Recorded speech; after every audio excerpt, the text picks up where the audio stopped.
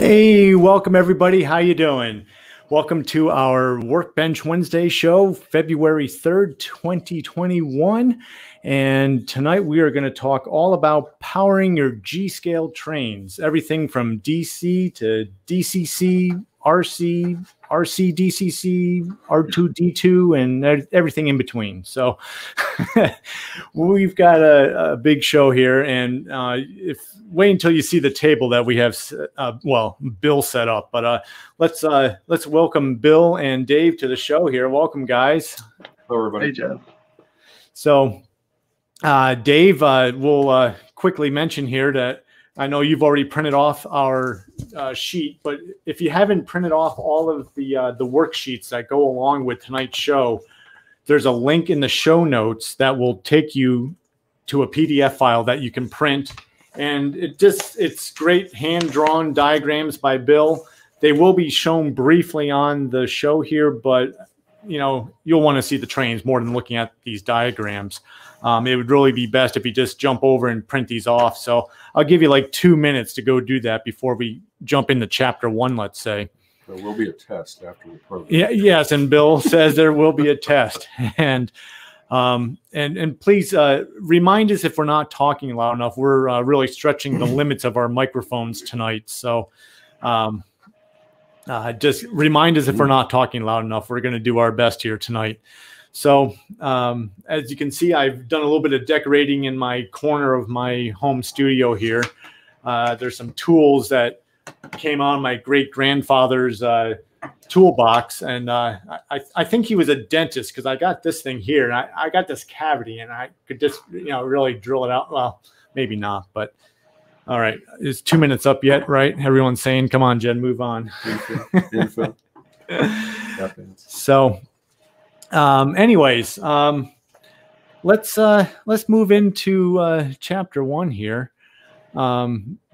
We have we're going to talk analog DC first, and I'm going to put little chapter notes. So if you're watching this in the future and you want to skip forward to a different chapter, I'm going to try to put up these little banners on the bottom that will show you where chapter 1 is, analog DC. And we'll just move through these, and each page is numbered at the bottom, so you can take a look at what chapter we're on and what diagram is going with that chapter. All right, well, let's put up the first of our drawings.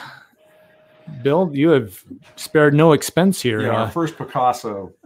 Okay, so you're smarter just looking at it. These are diagrams that are to steer us through tonight's efforts.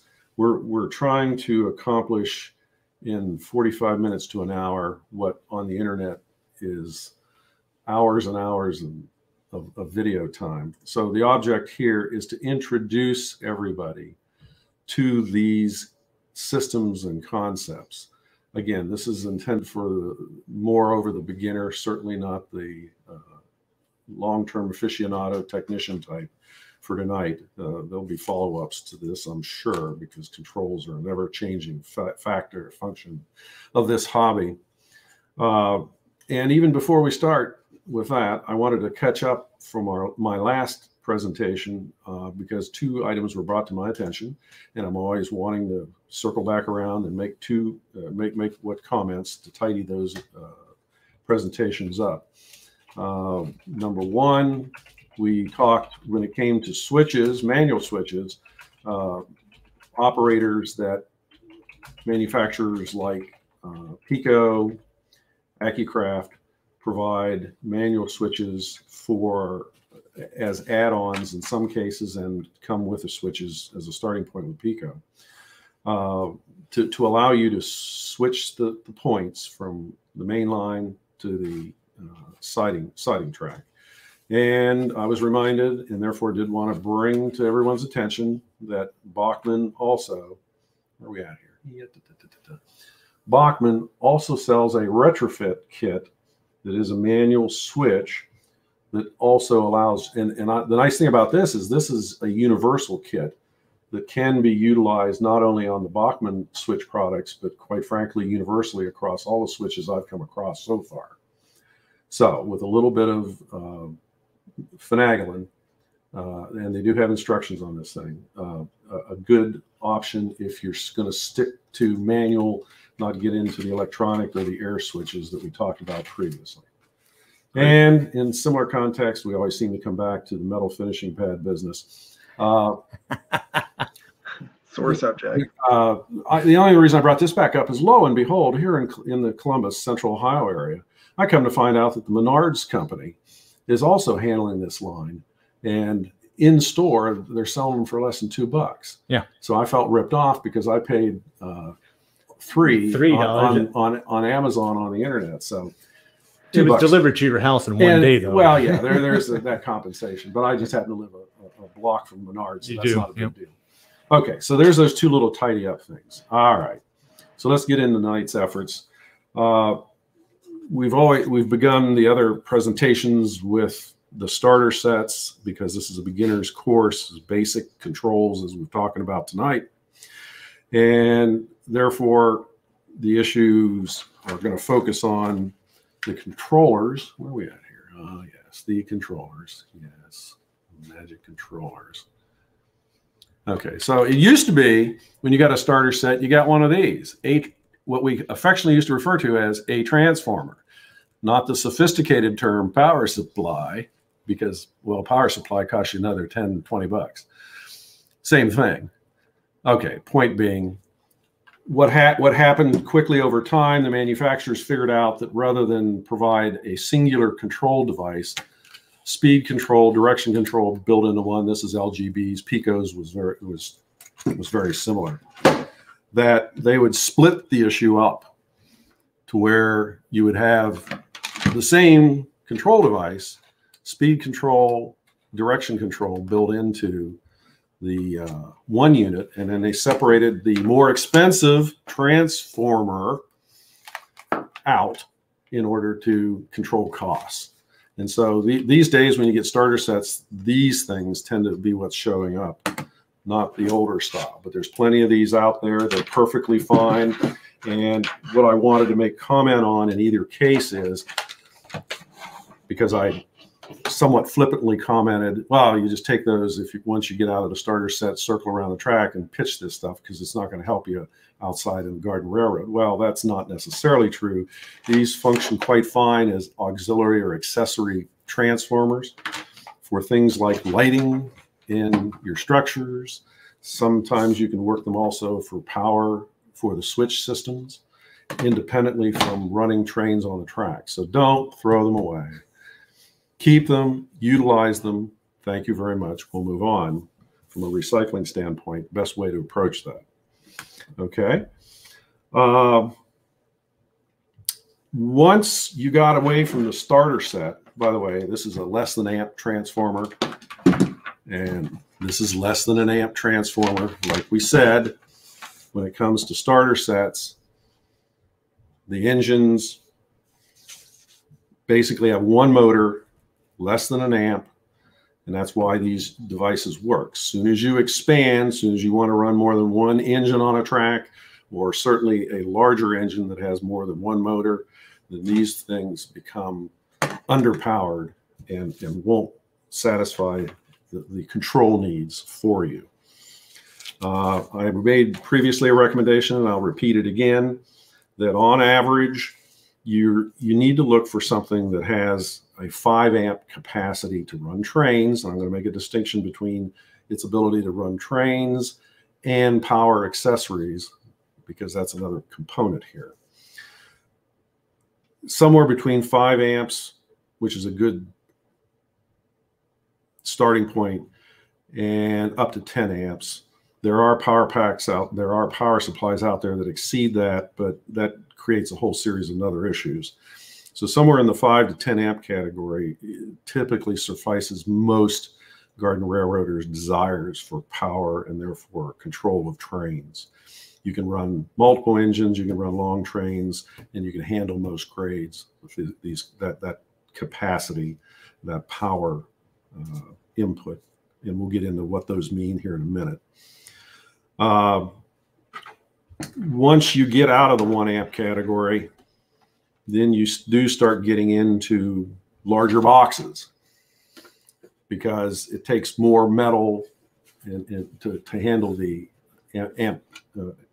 amperage and the overall power capacity of the units. Now, this happens to be a USA Trains one, and has still the integrated control. Used to be, in the old days, these were called rheostats. They're no longer rheostats. They're triacs, but it still sounds good. It's speed control and direction control, which are still handled predominantly by switches for direction.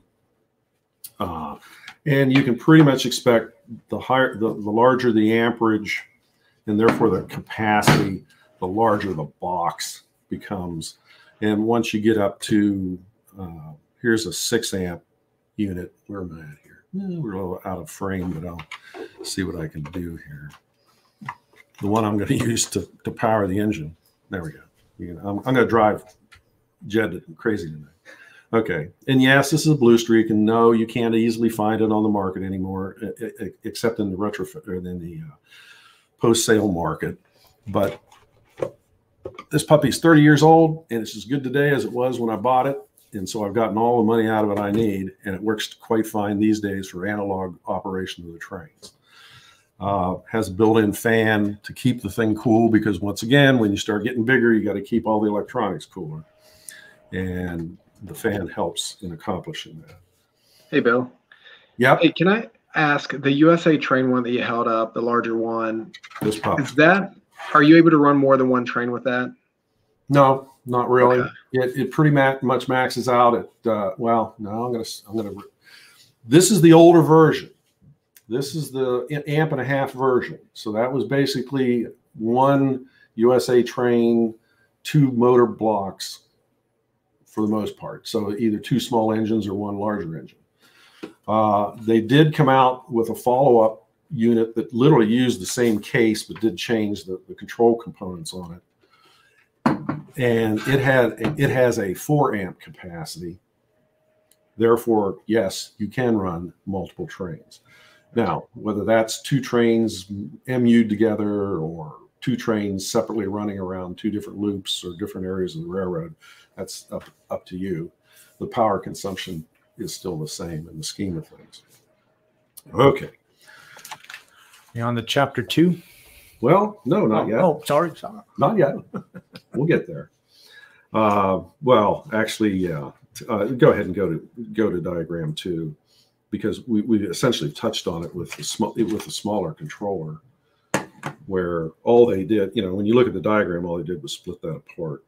And the only thing I've added to our diagram here is an internal circuit board in order to accommodate the light components within the engines. As the hobby developed, they found out the need to put in diodes in order to control the front light versus back light when you go forward versus rear forward, and it was easier to do it with a circuit board rather than just solder wire the stuff inside. Yeah, I would imagine that would get pretty confusing. Okay, now I'm going to drive you crazy. If you would just quickly go back, because I'll touch on one point here. Back to the diagram 1. Diagram 1, because I drew up 4 little quickie components to describe what we're talking about power-wise. Let's see. I can't point to them here. First, look down there where it says AC. Okay, so when you deal with the control systems, you're obviously plugging the stuff into the wall. And if of course, a lot of you, if you're old enough, came from the O-scale hobby, Lionel, American Flyer, you dealt with your power packs were and still are, for that matter, if you're into that portion of the hobby, it's still AC, alternating current functioning. And just like the power that comes out of the wall for your house that powers your lights and furnace and everything else, it's a waveform that has a plus and a minus side, and the amplitude defines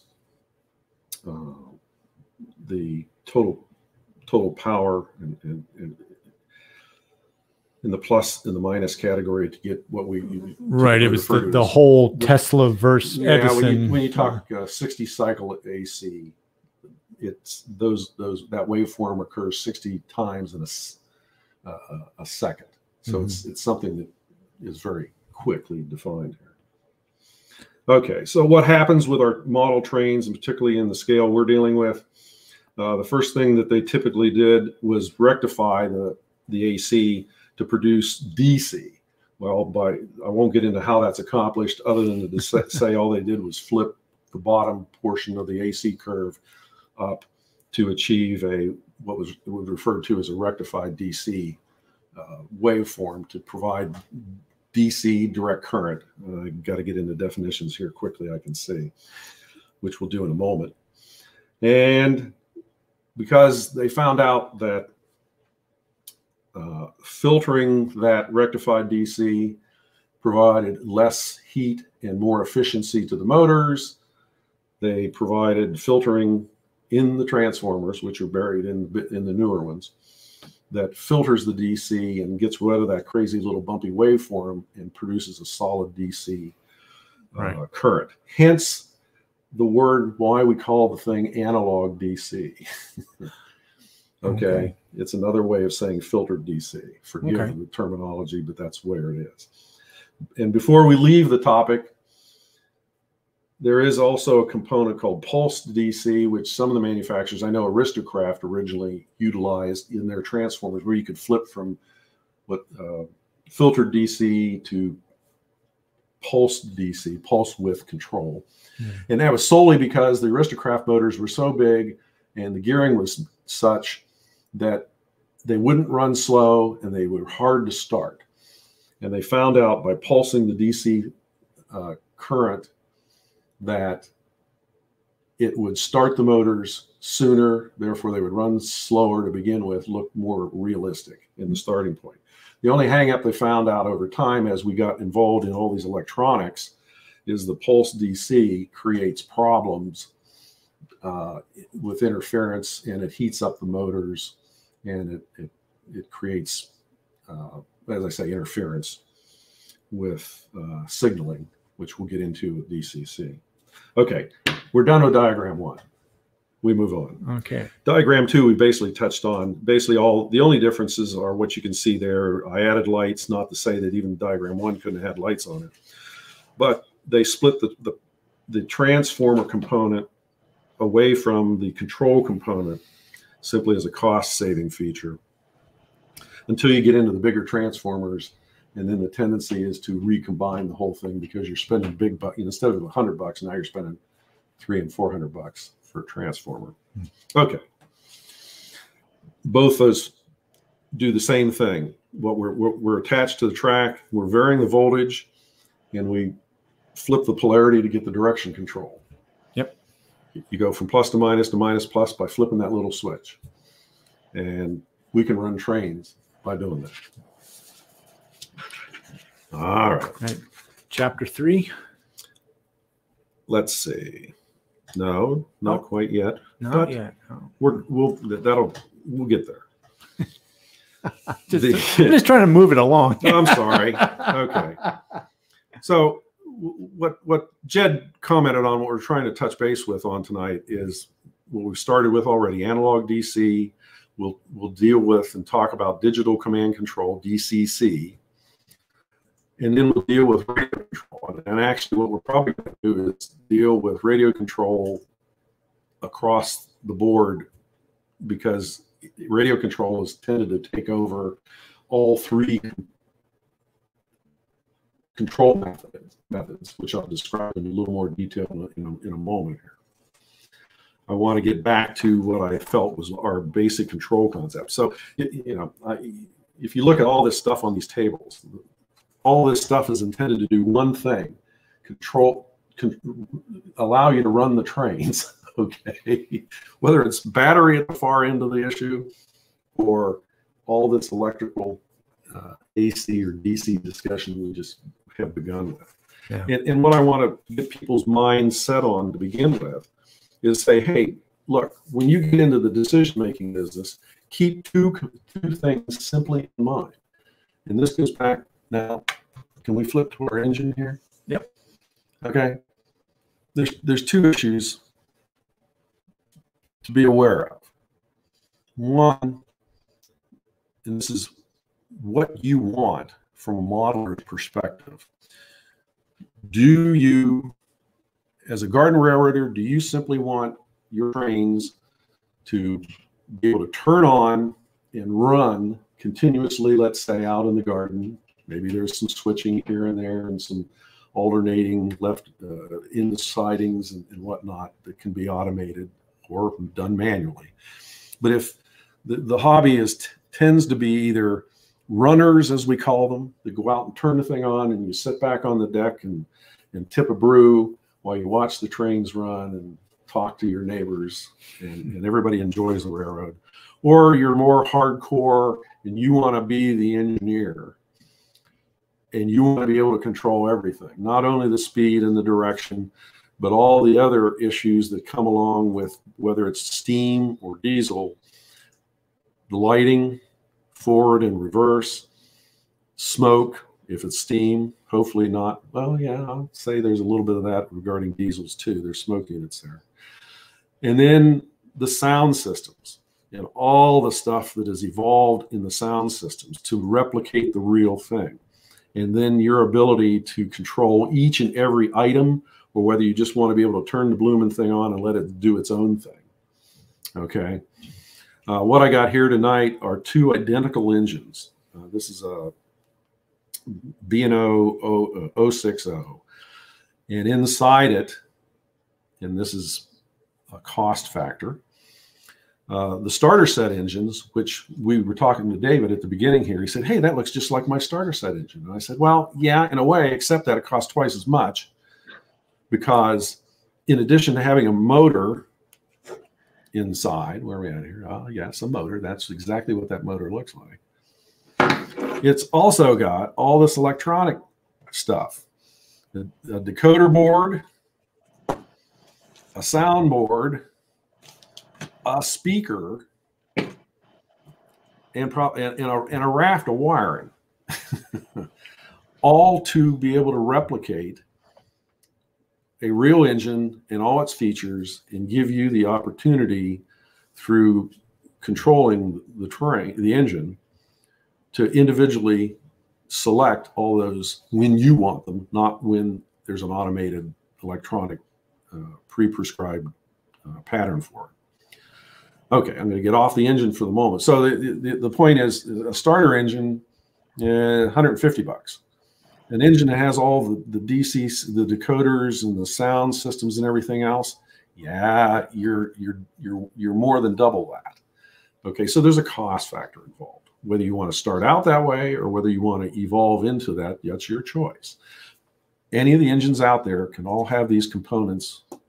Hopefully the motor, you don't have to put a new motor in. But all the electronic components can be put in afterwards if you have some technical abilities and care to disassemble your engine, or you can pay someone else to do it. All's fair and game in the process. Yeah. The other component I want to touch base with then is simply back to the track. Lo and behold, what we've already talked about in the other two workshops. Do you want the track to be powered with electricity or not? Now, when we've talked already about track being powered, we've also talked about the necessity to clean the track. And we've also talked about the necessity to make sure that the sections between the rails between sections are coupled on a more permanent basis to maintain the electrical flow with rail clamps. Remember the discussion on rail clamps. What do we clean our track with again? Oh, that Menards $1.97 cleaning paper in the scheme of things. All right, and I'll make comment about this now. Running analog DC, which is a standard transformer here, will get you, and this is where we're going to make some noise, I bet. So I'm going to turn the transformer on, and we got our engine sitting there.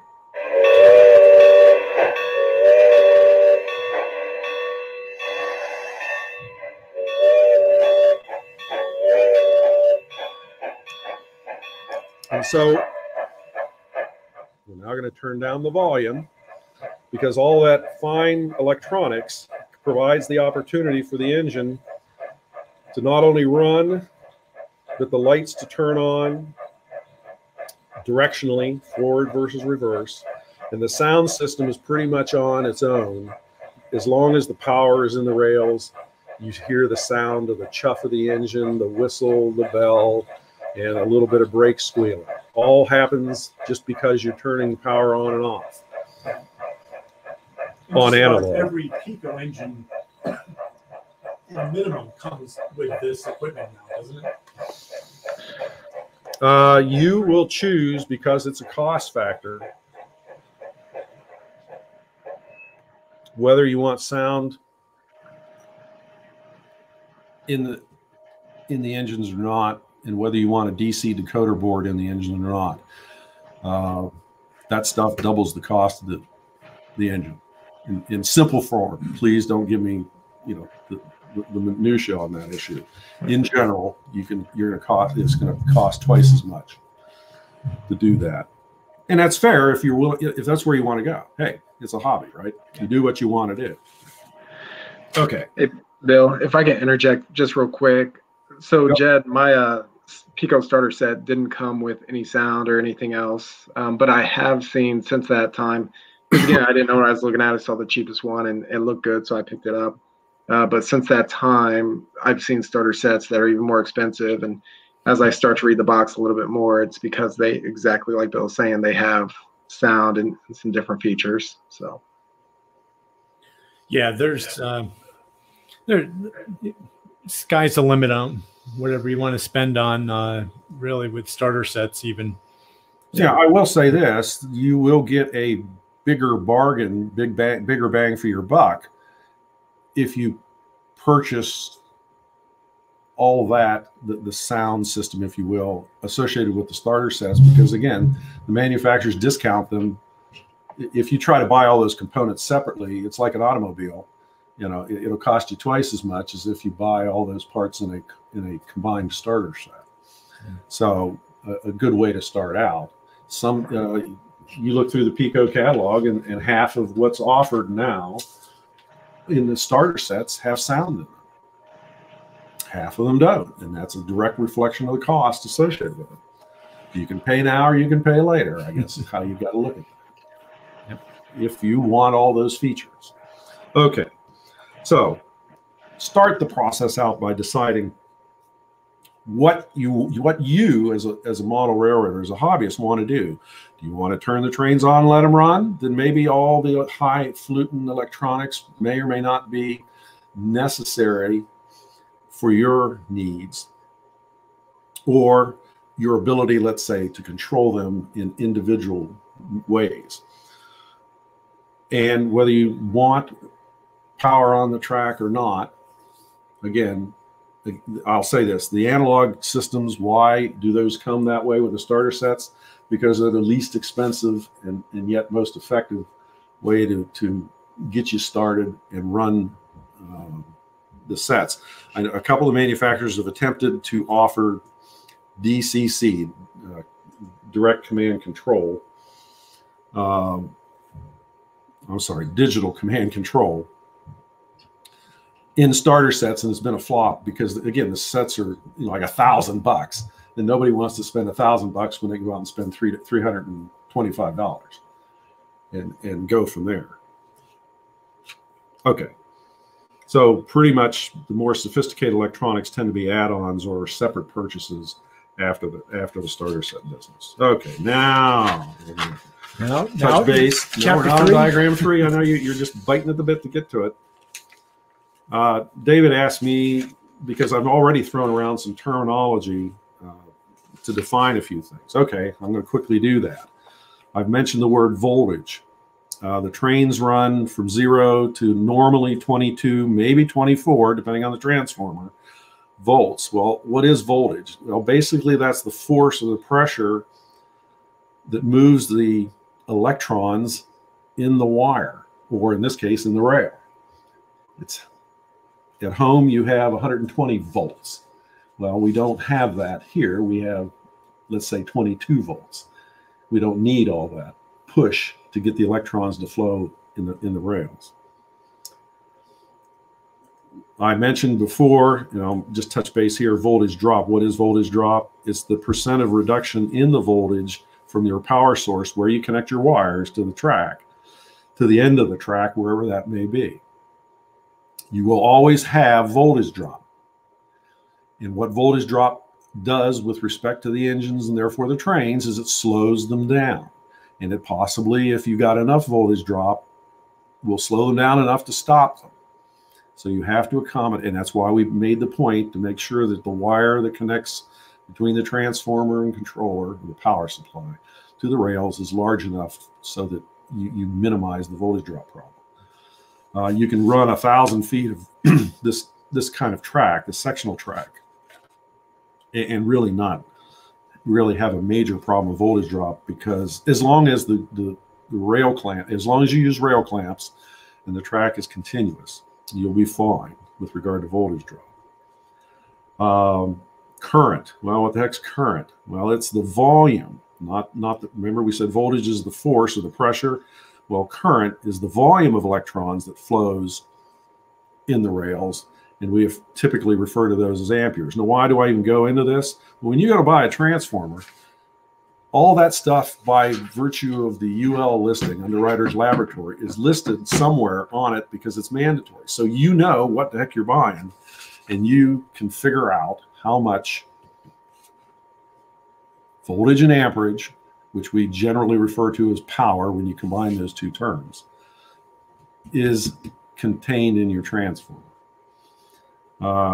Quickly, polarity is obviously the plus or minus business of how the electrons flow one way in one rail and back to the transformer in the other rail. And when you flip a switch, those reverse directions, and as a result, the engine motor reverses direction for you, okay? AC, already commented, alternating current. DC, direct current. Filtered DC, we've touched base on with our diagram. It's the straight line electron flow that's been modified from its waveform. And the last point that is our power formula, because again, it goes back to transformers and how they're rated. You will see terms like, they will list the voltage both into the transformer and coming out to the trains. They will also list at least the current of the transformer in amperes, and they will state more often than not the combination of those two in the form of what we generally refer to as power, in the form of watts, in what is normally listed out as VA, volt amps. Okay, for our purposes, volt amps is power, is watts, and we move on. When you look at the back of the transformers, right there, there's all that information. So you should know right off the bat exactly what you're getting, even though they don't tell you on the front, because that's what UL requires. And just real quickly, compliments of our USA engine here. Input 120 volt, 44 watts, 0.3837 amps. Ooh, not very much. Total output. Now, understand that's on the incoming side. Once it goes through the transformer and comes out to your trains on the other side, the output is 19 volts, 15 VA, volt amps, 15 watts, if you will. So if you quickly do the math on that, you'll find out that, well, it's adequate to run one engine, okay? Even though it's bigger. This basically is the same output as these buggers right here, okay? Now, if that's not adequate, then you got to go find one that's rated bigger, and off you go in that direction. Why I tried to deal with the definitions, because ultimately it's a help for you. And so when you're looking for a transformer, because everything that requires electric power, short of battery, has to have a transformer in the circuit. Which brings up the next thing I wanted to touch base on before you get on the diagram tree. Sorry, you're dying on me. Because you're dealing on the front end via the transformers with a cord and plug, and therefore back to your house, And because these things are outside, I want to make sure everybody understands you should be plugging into what is referred to as a GFCI, ground fault circuit interrupt receptacle. Why? Because it'll keep you from getting electrocuted while you're out playing with your trains. Actually, yeah, particularly on the high voltage side of the transformers. You know, do not leave any electronic piece of equipment outdoors without permanent covers to keep Mother Nature. Never made that mistake. Yeah, everybody's been there and done that, right? They say, well, it's just a little low voltage. Well, yeah, it's a little low voltage, except you're plugging in on the front end side to electricity that, quite frankly, can really zap you under the best of circumstances, and if you totally screw up, potentially stop your heart from beating, which I believe is called death on the secondary side. Okay, we move on. I don't need a lecture in electrical engineering here tonight. This device is purposely designed to protect this whole system and you predominantly from shock hazard outdoors. So whether you plug in the garage or whether you plug into a receptacle that's already outside of your house, make sure it's got this on. It should have, yeah. But some older homes don't. Yeah, and also a good way when you're done running at the end of the day is to really just unplug that transformer from the wall to make sure. Which gets me, yes, to the next. No, is that point. Am I stealing your thunder here? No, sorry, but, no. You lead right in. I thank you very much. I've woken up in the middle of the night going, understand. Turn that off. Understand what you've done with a garden railroad. You've taken number 6 solid brass, two solid runs of it, we call the track, and ran it all over your backyard. Now, if I was building a house and I wanted lightning protection on the house, what would I do? I'd run a copper wire on the top of the house from lightning rods down the house and put it into the ground to protect the house from lightning. Now, what happens is what you've inadvertently done is create an excellent lightning attractor. So what I recommend is you can't control Mother Nature. And I'm not saying that it's going to cause a lightning strike to hit your railroad. The problem we see on a number of occasions are what we refer to as ground strike lightning. The lightning strikes down the block 200 and some feet away. It still pulses the ground. If you've ever been in your garage working on your car, laying on the garage floor working on like an oil change, and there's a crazy lightning strike somewhere in the neighborhood, it'll cause your hair to stand up because of that pulse coming. Okay? If you Dave and I can relate to that. Back to the railroad. Back to the railroad. It does the exact same thing, and obviously if it's close enough or strong enough, it will pulse it. And if you have your engines have all this, $1,000 worth of electronics in it, or other electrically connected issues, you stand a reasonably good chance of them frying out.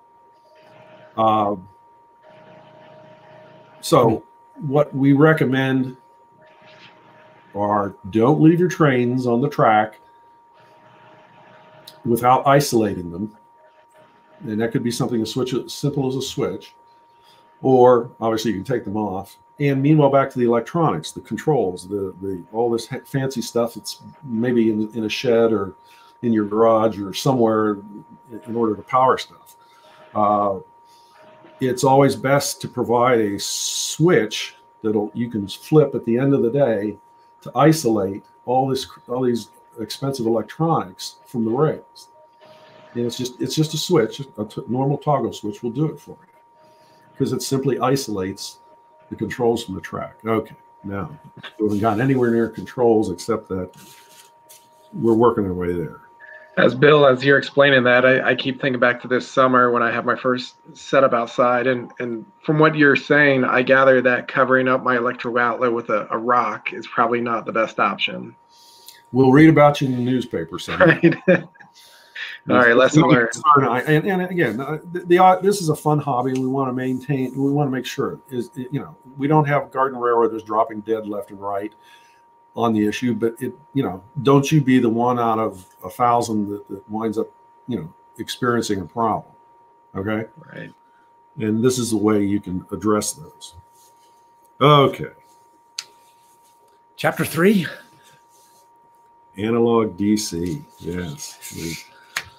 We've arrived at that point. Let's go ahead and pull up diagram 3, because it's the closest. Okay, a little bit of how we got here on diagram 3. All right, we started out with a good old transformer plugged in and connect to the house that ultimately feeds low voltage power DC to the rails. And then the manufacturers got tricky trying to reduce costs and split the things up, but essentially it's all the same. Well, okay, now when we get to, we're still in analog DC, but one of the problems with all these transformers, they're big, they're heavy, and they're static.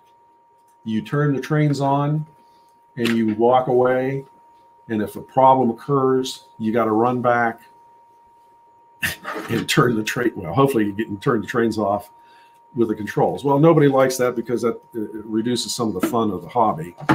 And again, back to the, hey, I want to run my trains. I want to be the engineer. I want to be with the train as it progresses through the yard. And the way that the manufacturers were able to address that was simply by providing a walk-around control, which I have here. This is one of the original ones that Aristocraft, who no longer is in business, and therefore this is no longer made, provided. It was, once again, a very simple device. It sped the trains up, it slowed the trains down, it changed the direction one way, changed the direction the other, and actually had a few additional, had the magic emergency, press the button, immediate shutdown stop button, Always a good button. and then a few other buttons that never really worked real well. But, okay, I digress. Hey, Bill? Yeah. Hey, Bill, would that only be usable with Aristocraft, or can you use that with other? Oh, in the Columbus Garden Railway Society, I will profess that even to this day, certainly the older members, the vast majority of us I still utilize this for that matter. Why? Because just like my transformer that's pushing 30 years old, it still works and satisfies my needs to turn the trains on, speed them up, slow them down, let them go forward, let them go backwards. Well, I got this snapped on my belt, and I can walk around the railroad, watching the trains, working on the railroad, talking to folks, that kind of deal. And if a screw up occurs, I can hit the emergency button, and everything comes to a grind and halt immediately. Thank you very much. Yeah. Okay. Now, the way that was accomplished is what I show in that diagram. It required an additional box that was a receiver. This is a transmitter. This is a receiver. And all this does is interface between the transformer. Oh, let's use this one. It'll work. Between this transformer, before it connects to before it goes through the controller, and no, I don't want to say it that way. The transformer through the controller, before it connects to the rails, this device got set in between. And that's what I show on my diagram. Okay. Now, it doesn't change the system. It's still analog. You still essentially run one engine per track section with that controller. Yes, you can put two engines on the same track, but you don't have independent control. Both trains run, let's say, simultaneously, because they're both drawing the same power off the rails simultaneously. The trains go forward, the trains go backwards, all the same. You don't have independent control. This has sufficed for quite a while, but as I say, Aristocraft's no longer in business.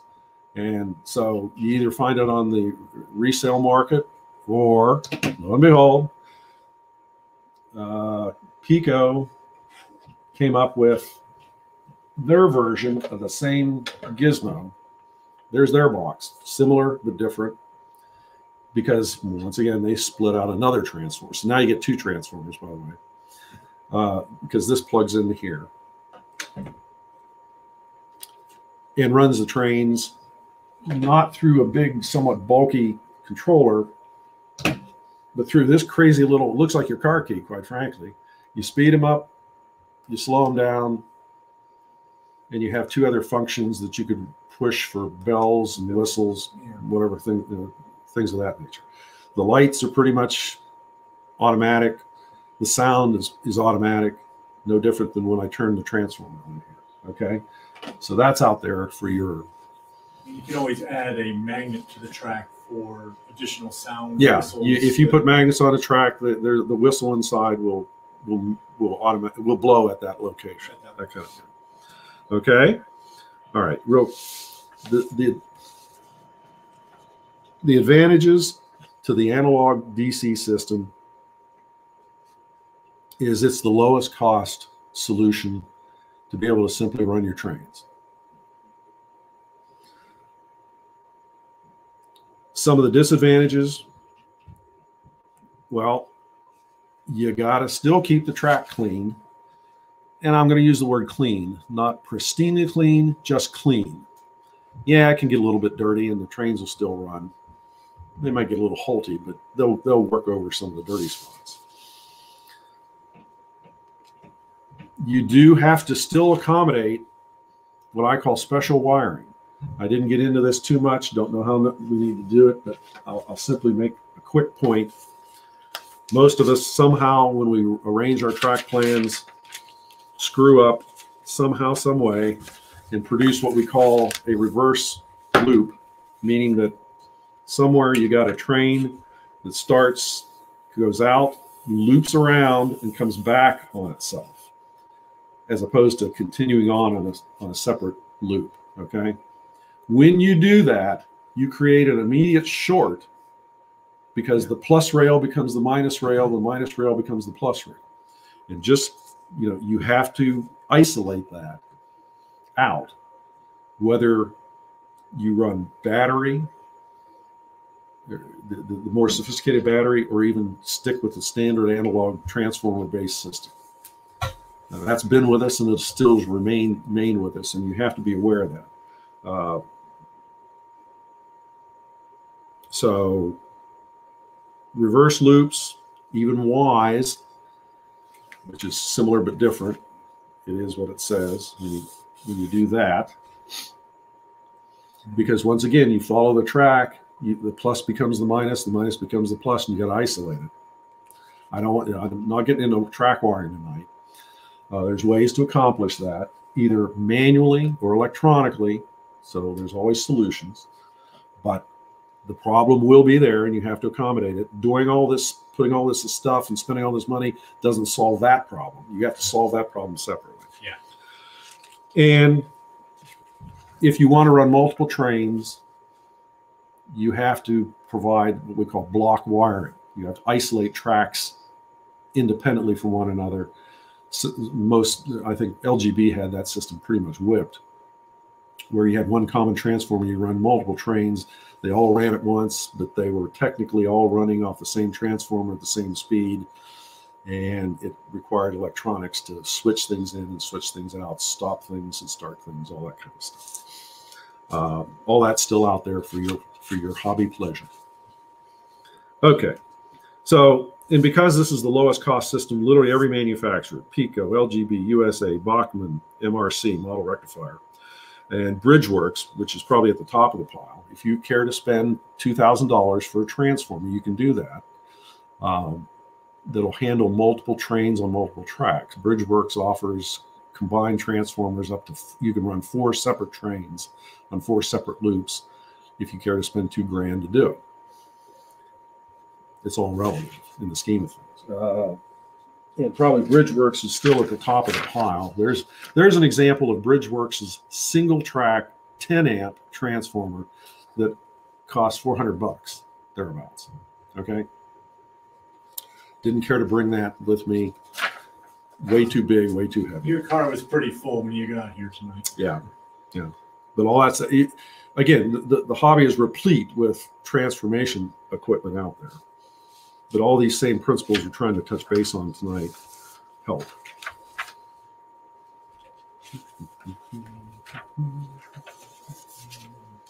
Chapter 4? We're on to chapter, actually I'm going to get you to flip to the 5 because I'm going to violate my own standards of process and touch base on DCC. How are we doing on time, by the way?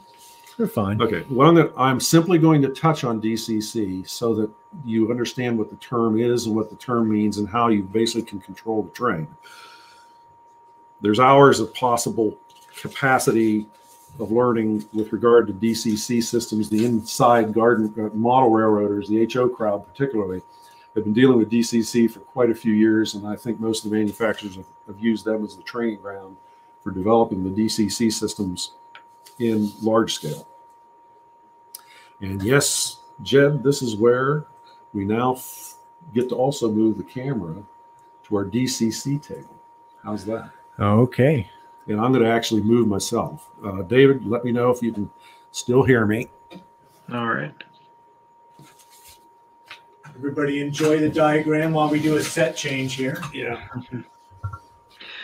And Bill, while you guys are doing a set change, you had mentioned earlier that I had asked you to like go through some definitions and things. And again, my purpose here is to be that new guy because all of this stuff is new. And I think I learned more in the first 5 minutes of this than I knew, period. So at the Garden Railroad meetings, you know, people would talk about DC and DCC, and I thought those were the only 2 options. They'd ask me what I ran, and I didn't really know, but I figured it was one of those 2. And as you pointed out, little did I know, when you get a Pico starter set or the one that I did, then it runs on analog. So already learning so much.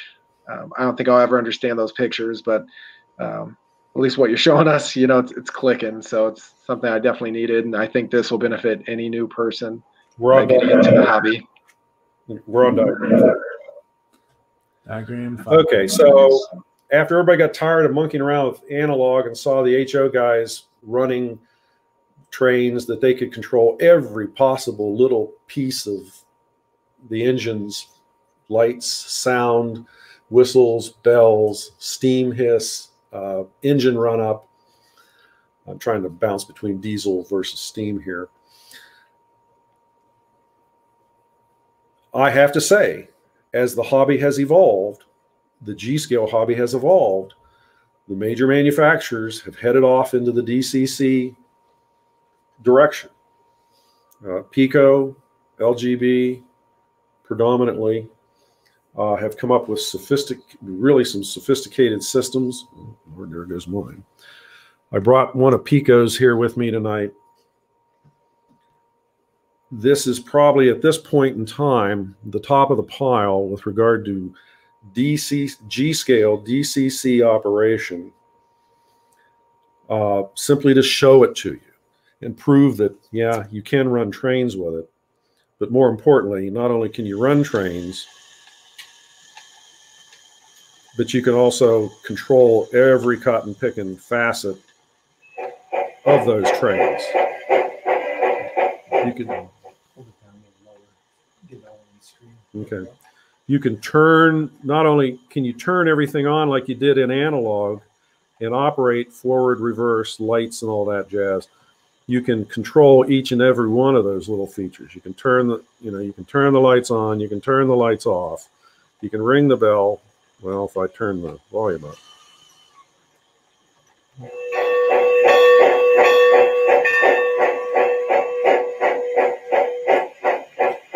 Lights on.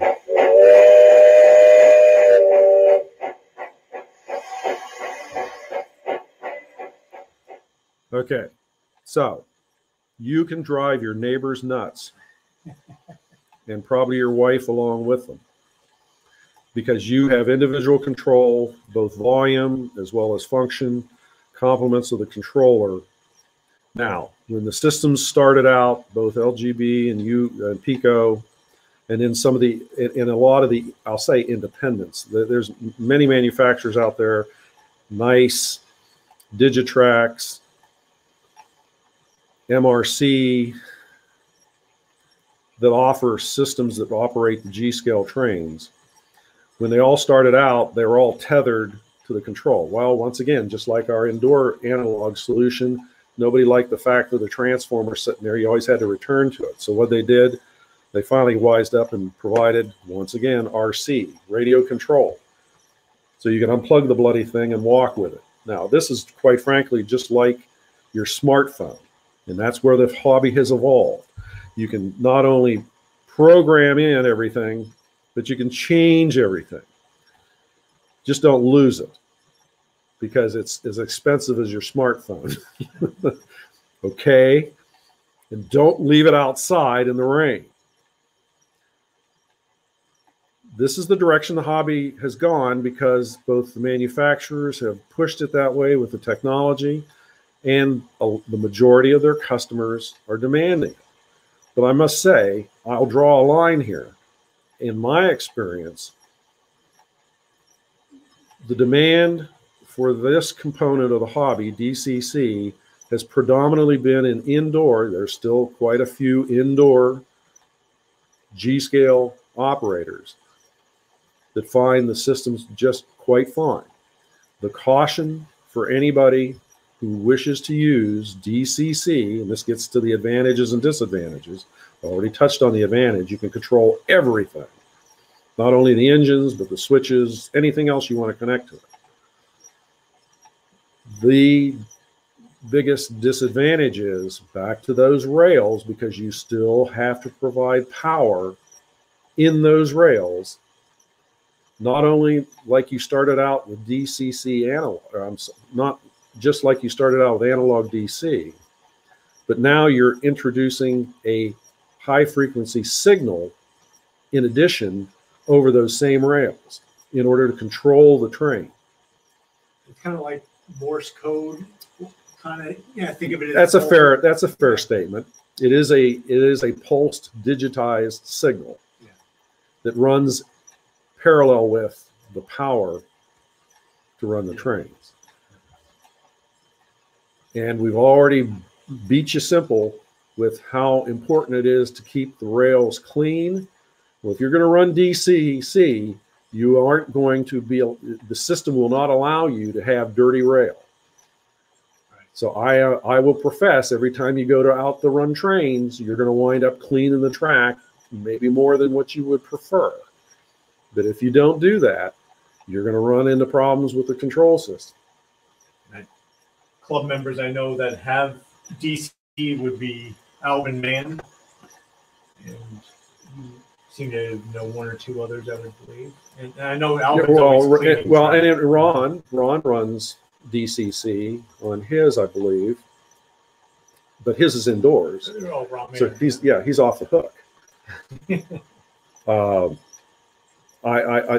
As I've said before, I think the poster child within our club is Jerry Klink, who had a phenomenal MTH, Mike's Train House, G-scale railroad, as part of his overall layout. And he dearly loved it. He spent a ton of money on it, and he always had to fight it to get it to run right. So there's the only caution. I don't want to dissuade anybody from considering DCC. My job here is to inform you of the advantages and disadvantages. And oh yeah, the last disadvantage is, as you might suspect, all this stuff, just like your smartphone, is exquisitely expensive. And you're going to spend more money with it than the other solutions we're touching base on with tonight. I move on. Talk about the manual. You said anything that requires a 100-page manual to know how to operate it is going to be expensive. And see, one of the nifty little things that's happening here right now is the control's off. In fact, I could put it down, walk away, and the train will continue to run until I come back and say, "Hey, we're done with it. Thank you very much." Oh, it'll just go along this fairway and just handle the train up and around. Okay, we're going to move on. Time is precious here tonight. All right, chapter. Next chapter. We've just touched base with 5, haven't we? Next is 6, and I will talk about 6. Now, well, in fact, I really did. By disconnecting this controller, we demonstrated we've gone from a tethered system to a radio control system. And that's how the bug has evolved. Most of the DCC that I run into now is a radio control component of it, so that you walk around wherever it's indoors or out. So that both diagrams 5 and 6 is the only thing that's incorporated in the RC component in the overall scheme of things. One thing well, maybe the only difference here is by incorporating the RC, we have one additional advantage,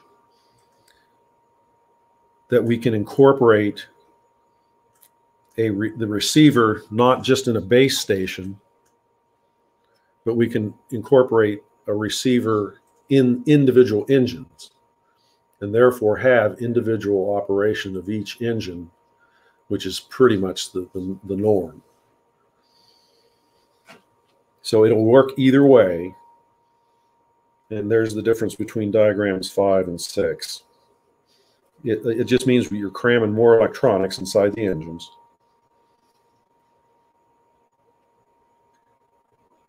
As a result. So with that, I'll move on to our last segment here, that of radio control.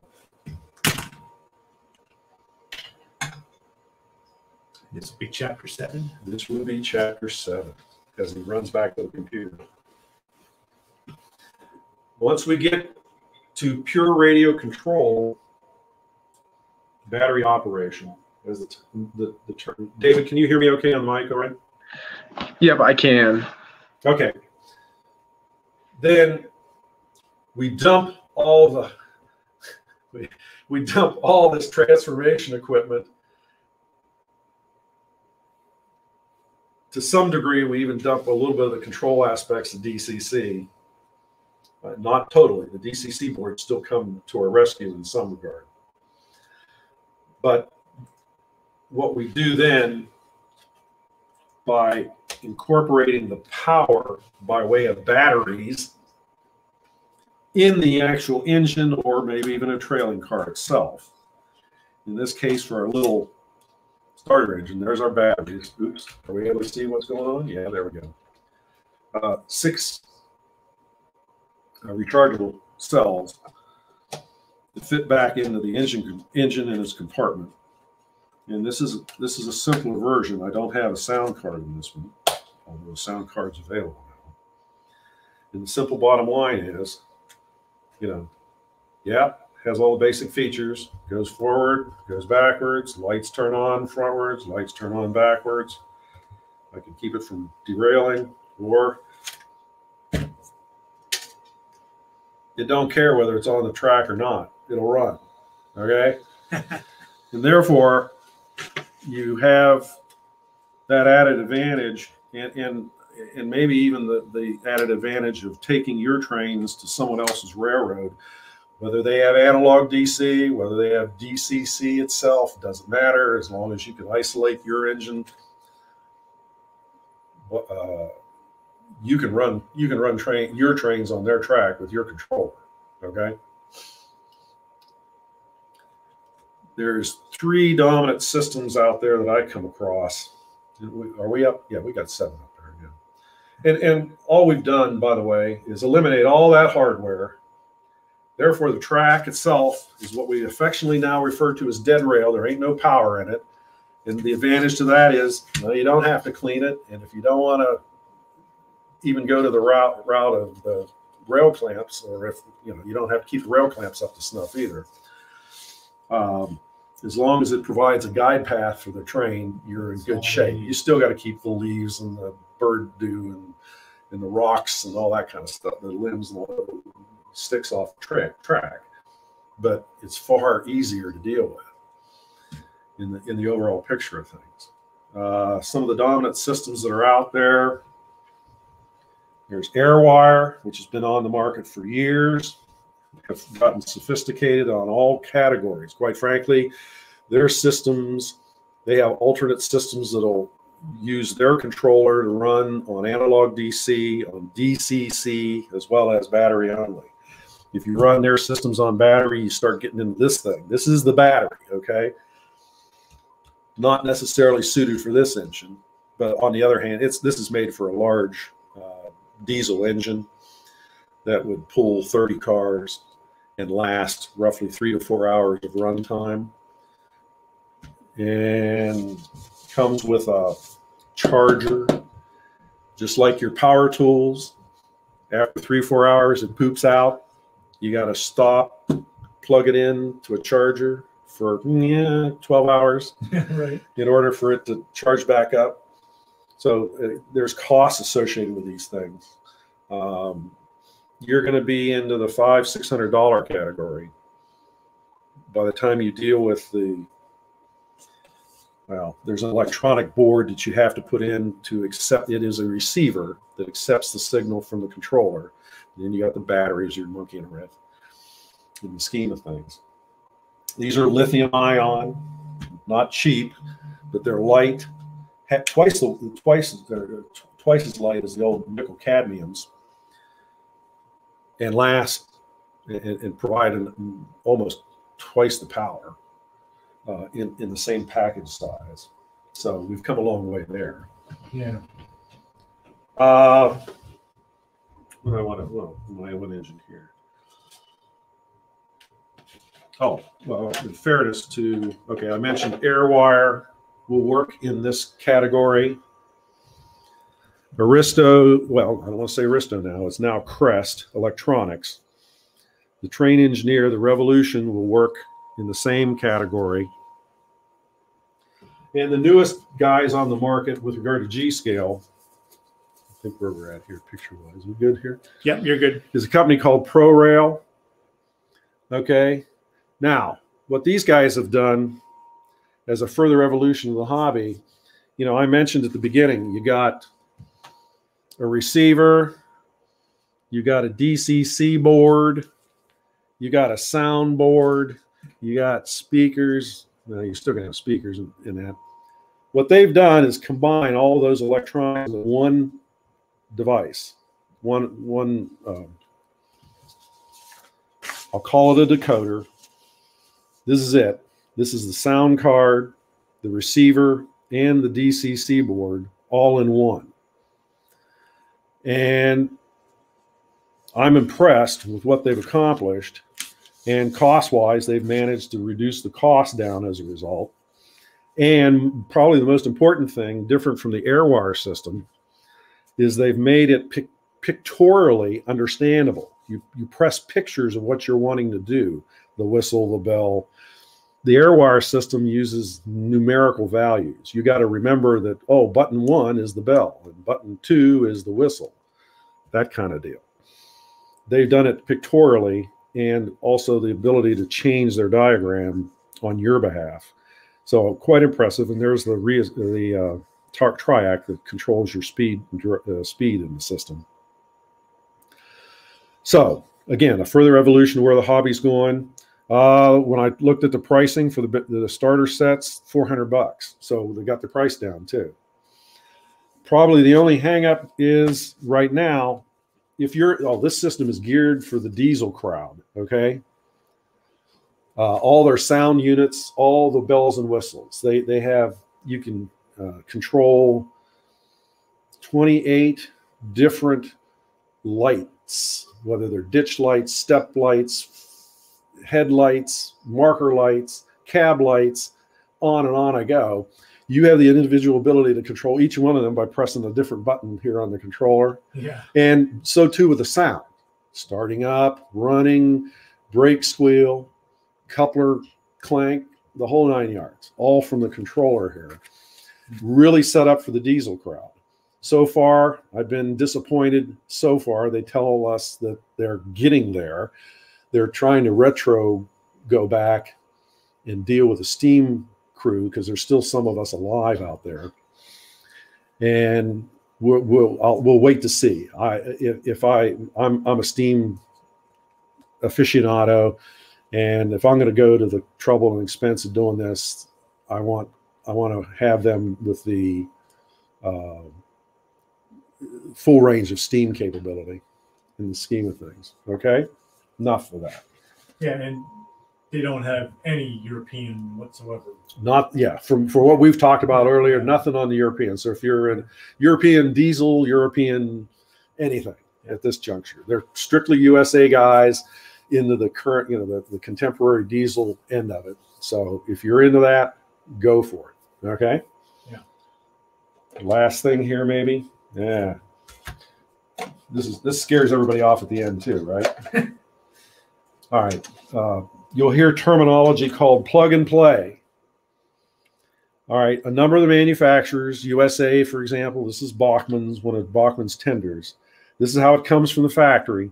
Look at all the electronics in there. Okay. It's not intended to scare you off, but by George, yeah, it takes a pretty heavy wiring diagram to explain what this thing's connected to everything individually, so you can run DCC in these things. And you're going to hand draw a diagram for it? No, I'm not. As a matter of fact, if I'm going to deal with diagrams, I had to print it off the internet in order to understand it even myself.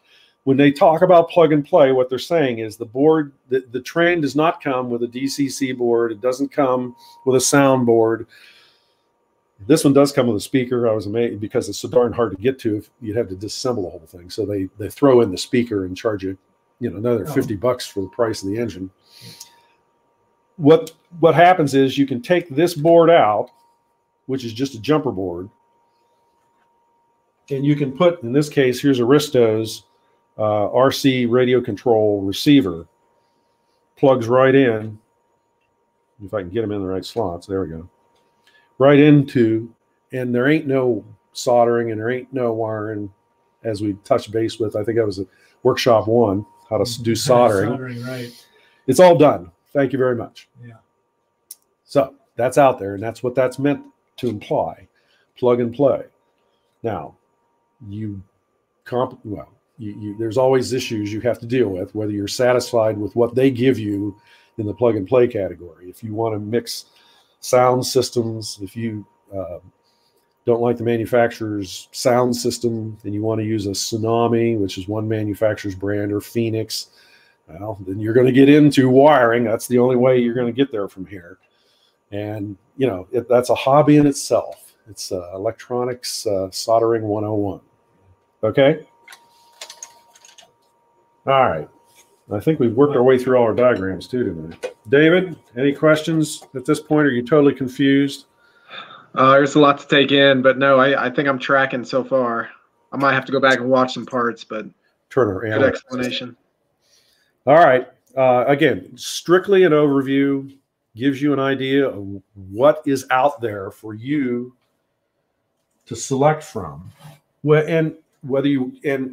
Okay, if I'm going to make a recommendation, which apparently I am because I just said I would suggest for new folks, start out with the analog system.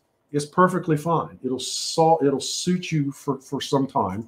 Yes, you have to start out with your track like we've guided you along so far in these workshops, so that the track works to your favor, maintains electrical continuity, and is isolated, apparently, as of this workshop, from both lightning and shock hazards.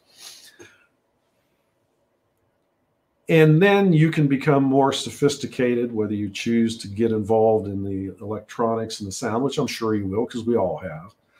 Then fine, go for it. The trains will run on analog, even with the DCC soundboards in them. And maybe they'll be quite fine for your needs and desires.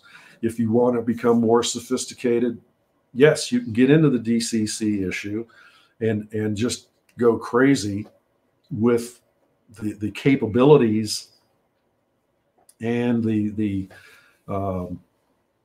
intricacies of how you get there from here. And then there's the radio control systems that sort of eventually, junk all this and turn you loose totally independently of everything else by way of the battery operation. Yeah. And now the batteries are long enough in terms of operating time that you'll be quite, I think most of us are happy. I mean, after 4 hours, you're kind of. Yeah, the open and house that depends on the engine. fall. I mean, some of the small engines will run up to 6 and 8 hours on a larger battery like that. whereas the bigger engines that have more power to them will consume the power quicker. But if that's the case, then you just get a second battery for a mere $200. Have it already charged up, so when the other one craps out, you can swap them out. As one methodology of doing that. Yeah. Okay. Loose ends. There's always loose ends in this business. Okay. Yeah. Well, Andrew, Mr. Pictovid has asked if we're going to have a quiz or if it's quiz time. So what quiz can you give us at this point that will leave us all hanging? Hanging till next time? Until next show, yeah. Well, let me what to do.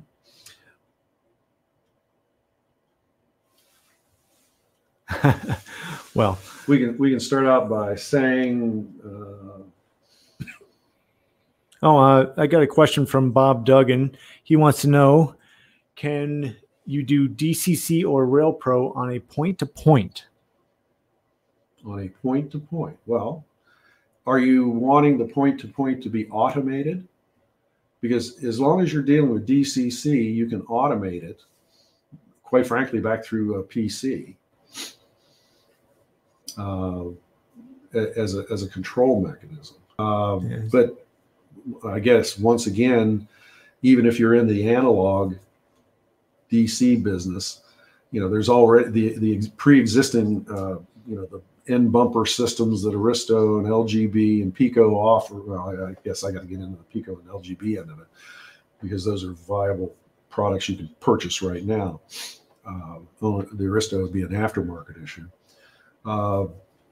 Do fine. All you're doing is reversing the polarity in the rails. And as long, you're slowing the engine down, hopefully, before it hits the end bumper and speeding it back up. And those are all accommodated through the electronics. And those electronics don't change. Yeah. So it is, in a simple answer, yes, but it's you got to program it to do it. More well, the DCC, the pre-existing electronics associated with not the engine, but with the bumper system accommodates that. And they're buried in there because they're swapping the polarity and varying the voltage up and varying the voltage back down again, depending on where the engine is along the track. No different than what it was on a pure analog DC basis. The business, all the DCC equipment that you buy and spend more money for will run on analog DC. You just won't have all that individual control. Just like I showed you here tonight by turning my transformer on, the DCC engines, by the way, both of these are identical, will run on analog DC. You just don't have the individual, they just run on it. The sound runs on automatically. Yeah. You don't have individual abilities to control different components of the sound is where that's at. So, but that's, it gets you where you want to go down the pike if you're trying to evolve and have fun with the trains. The idea is to make this as simple as possible. This is really a kind of complicated deal, but at the same time, we're trying to make it simple enough to encourage you. This touches base. I got in the DCC end of it. I ran diagrams. Lordy be. I ran pictures of all the systems out there that are available. There's MRCs, but they all basically look alike. The most expensive one is Zemo, but it's the most flexible and covers everything possible in the world in terms of controls. But is that where you want to be? That's up to you. That's your personal decision. I'm not here to tell you one way or the other there. Yeah, it's all personal preference. Like you said, if you want to just put a train on the tracks and drink a beer with your buddy and watch it go round and round, DC analog is the way to go. And probably a little bit of RC control just to be able to turn it off maybe on a quickly if needed. I have a Home Depot outlet that came with a remote control that as long as within 50 feet, I can hit the panic button and turn off the power on that outlet, and that works. And now keep in mind, too, in RC battery control, it has a DCC board in the engine, and therefore you do have individual control of all that blooming stuff that you have with the pure DCC system. Yeah. You just aren't tethered to the rail, if you want to look at it that way, for your power source, and has that advantage going for it. And the manufacturers are constantly modifying this stuff. I'll even, like the Pico system. Yeah, I mean, you can finagle running battery on the engines too. One of the things that I'll finish off with, where is that? Oh, here we have it. So you got all this stuff and all this money, and people are complaining, oh, I'm spending too much money trying to play with trains here. Is there a way to simplify this stuff? Well, okay, so Pico here came out this last year. Where are we at here? On the camera? Yeah, you're on the cell phone. On the cell phone? Okay. With back to that same key car controller that I showed you earlier, and a board that you can purchase that allows you, this is a receiver board, quite frankly, and you can take that receiver board, just like the Aristocraft older system, and plug it in to your engines with a little bit of wiring, but you'll be able to control the speed, the direction, and it has a number of at least 2 separate outputs that you can control the whistle, control the bell. And whether you choose to remain attached to the track as far as the source for power, or whether you choose to go with battery, it'll work either way. In fact, this board is what's sitting in that little engine that I showed you that operates it. And of course, the batteries are then connected to it. So they've taken it out and are offering it as a separate component. And you can have at it yourself as a result. And this is like less than $100 for both the controller and for both the transmitter and the receiver here. So that's out there for you too. So go at it, have at it, gang.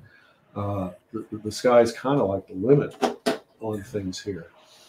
In the business of where we go from here, well, we'll have to discuss that. There's a little bit of input required from everybody out there, whether you want, and let's say in the DCC category, do you want us to go further in depth? I'm always cautious about that because it tends to get into the specialist category or more individualistic issues, but we'll be glad to at least entertain that kind of capability here. The object is to still keep interest on a larger, broader basis.